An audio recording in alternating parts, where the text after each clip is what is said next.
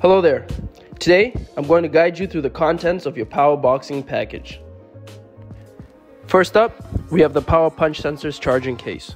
Inside, you will find left and right sensors that will fit over each hand. Next, you have the POWA Boxing accessory bag. Inside the bag, you will find the user manual.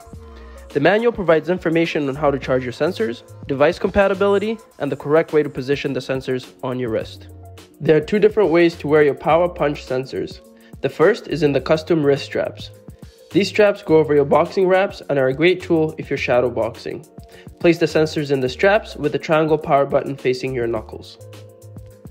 Next, we have the handy sensor pockets and charging cable. The pockets are color-coded yellow for your right sensor and red for your left sensor. The pockets provide a convenient way to keep your sensors attached to your gloves, ensuring they're always within reach when you need them.